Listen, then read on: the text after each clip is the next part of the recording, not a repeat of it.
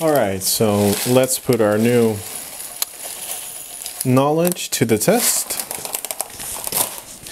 and look at the power supply I have right here, which is a made in China SP360 24 volts 360 watt, or so they say, 24 volt power supply, open frame. Chose this obviously last time I did an open frame power supply, and wanted to have a bit of a comparison between the two. So first of all, let's look at the externals. Obviously there's a fan here, there's a seal. I looked inside already before I turn it on, because don't turn it on, etc. First thing we see, and this is pretty funny, this is the input and output side, and what you can see here is that the AC input is right next to the DC output, and we're still well, I guess not worse. This is line, neutral, ground, so they're kind of hedging their bets. Line voltage is essentially the only thing that's theoretically dangerous. Neutral should be very close to ground, so this is kind of safe to put next to each other. And then ground, probably the negative voltage here is grounded as well. So still, I really don't like having mains voltage so close to the output. This distance between here, especially when you have like a wire here that's clamped in, and like this screws a little bit higher, and there's this little plastic lip here, but it's obviously there's a lot of dust and gunk in between. That's not enough clearance, and this is definitely not enough clearance between the mains screws. So major negative points for that. Also, they have an adjustment pot here, but not just the adjustment pot. There are some components here that you can like touch with your screwdriver as you're adjusting. Pretty crappy design. So I opened the case, and I just wanted to point out some minutia of enclosure design here. So this enclosure, this is just box standard. These holes are all, they're not machined or anything.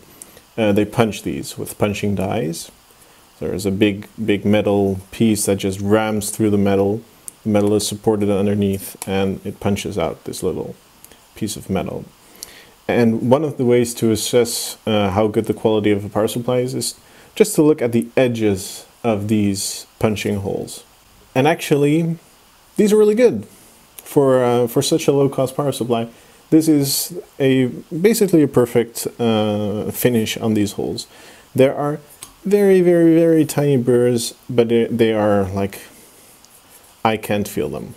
Like I can see there are very slight marks on there, but they're well finished. They're not sharp at all. As for the fan, this is a Longcheng 14 volts, 15 or 0.15 amps, 14 volts in a 24 volt power supply.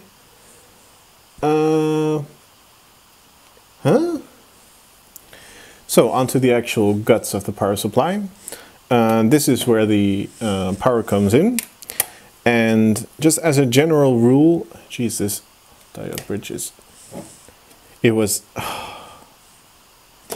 gunked to this, like in a, it was put in crooked and then gunked to the common mode choke. That's very crappy design. I guess they just looked at the closest possible way to stabilize this. That's crappy. Anyway, if you want to see where the input filter is, look at everything that is before the bridge rectifier. Bridge rectifiers are always very easy to identify. They're these large black squares with a plus and a minus on it usually. Everything before that is the input filter, and this is piddly. You can already see there's just almost only empty space. We've got a fuse here. We seem to have an MOV. which is overvoltage protection. There's one X2 rated capacitor, obviously used as a common mode capacitor, a common mode choke, and that's it. So a lot of people have asked for comparisons. So here we have, as a comparison, the previous open frame power supply. This was all of this is the input filter for that one. So it has capacitor, common mode choke, capacitor, common mode choke, capacitor, common mode choke, more capacitors. This is a good, like, if all you have to go by, if you don't know anything about the actual components themselves or the brands or anything, if all you have to go by is just how it looks, just see how many components are in the input filter. That's usually a good indication of what the quality is. So this has almost nothing. I can see this and these two little blue components. Those are differential mode capacitors. Together with the inductance of this common mode choke, they make sure that differential mode noise doesn't get in. If you don't know what I'm saying, don't worry about it. I'll get into it on a later date. I guess a fuse is a good thing, and an MOV. Like, MOV is a nice touch. Not every cheap Chinese power supply has an MOV. But this is just not enough. This is going to kick out a lot of noise. And now here we go to the power factor correction. And it's almost impossible to identify this as power factor correction, because this is supposed to be a 360 watt power supply. And just as a comparison, so a power factor correction is basically a boost converter. Exactly the same converter as I showed you before. It's an inductor and two switches. That's it. Well, these switches probably are one and the same switch, and these diodes are probably the actual other switch, but don't worry about it. I'll get into it on a later date. That's all it is. But this inductor is tiny. This, I cannot imagine this gets enough power factor correction done. Again, as a comparison, this is the common, or is the power factor correction choke of the other. So this tiny thing, supposed to do 360 watts. This giant thing, supposed to do 250 watts. I bet you this is higher quality, better power factor. And then there's the actual DC to DC conversion. So what happens here in a mains power supply, it is an AC to DC power supply. Obviously your mains input is AC. In our case it's 50 Hertz, 230 volts AC. But this converter, or this transformer, what it does is it converts DC to DC, because power comes in, gets filtered, gets rectified. So from here on out it's only DC. It's a high voltage DC, but it is DC, and it's put into these capacitors, and these are the input capacitor to make sure that the input is always at a high voltage. Then there is the transformer, which acts as our inductor in our power supply. And here is the switch. Wait a second. Yeah, so actually one of these transistors is the actual switching transistor, which the current path has to go all the way to this transformer. There's a lot of parasitics in here, so this means it's going to get pretty bad performance. And then it's rectified by only one of these diodes to 24 volts.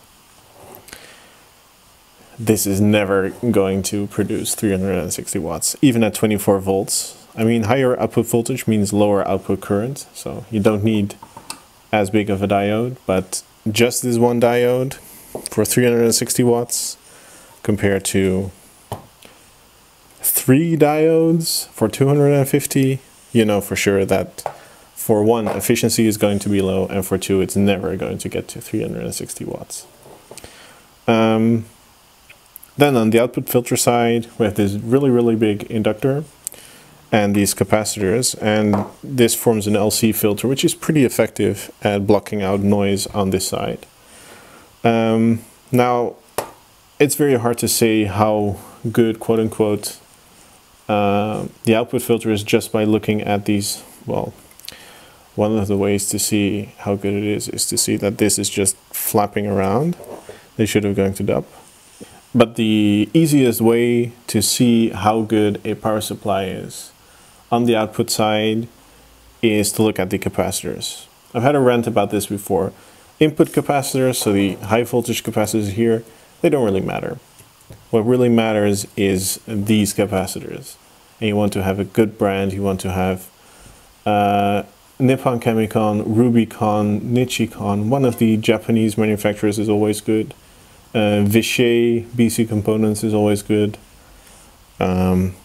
Those kinds of brands. Name brands, you're pretty much guaranteed that they have chosen a good choice.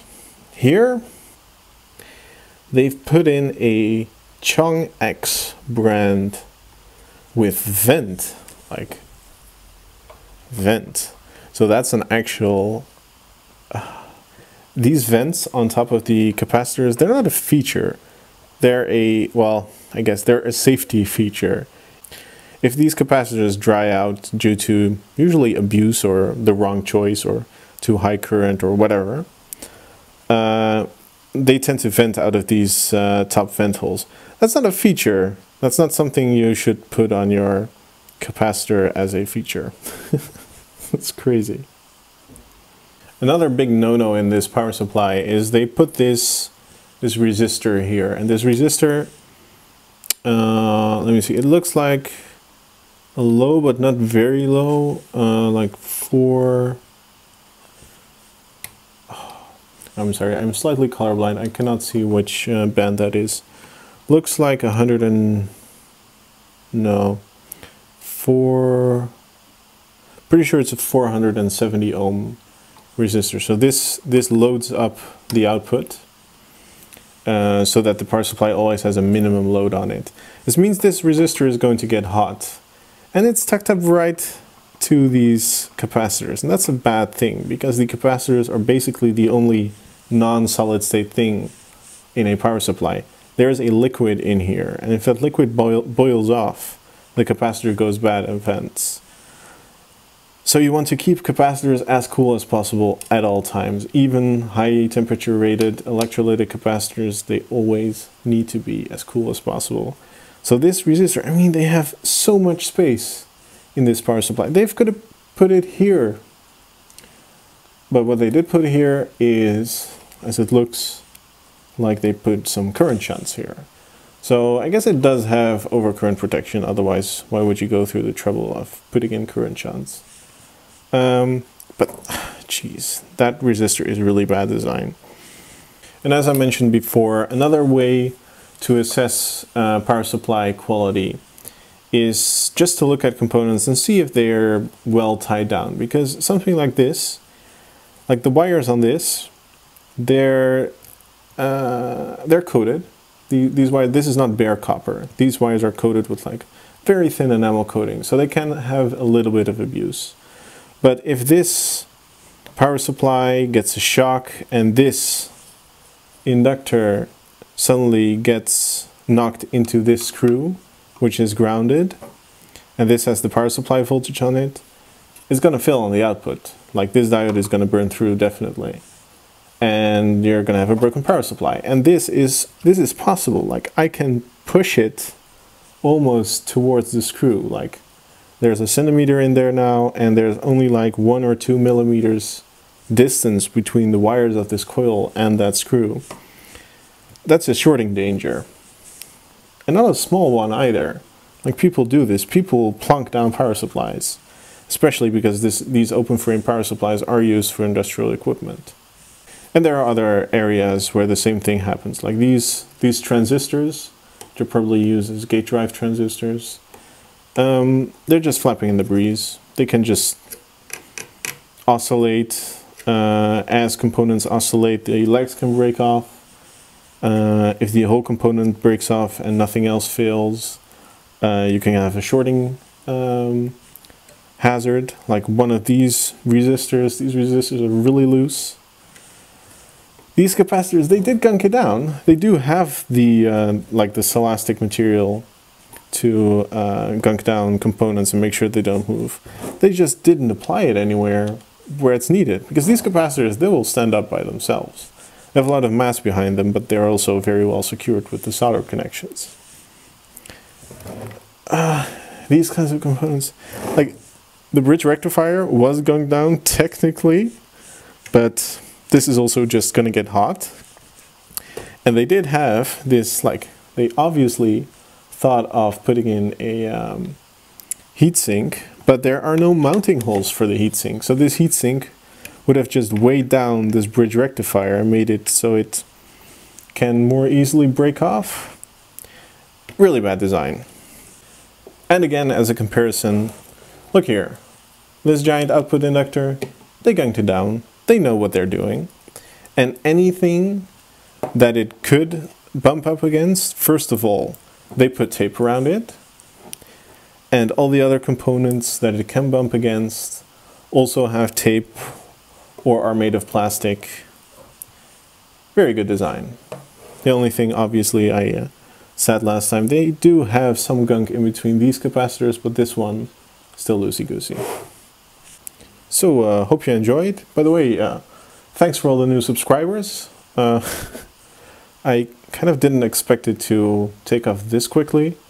I got like 150 new subscribers and a couple thousand views on my first 2 videos. So, really good. I hope this channel will be a success. Anyway, see ya!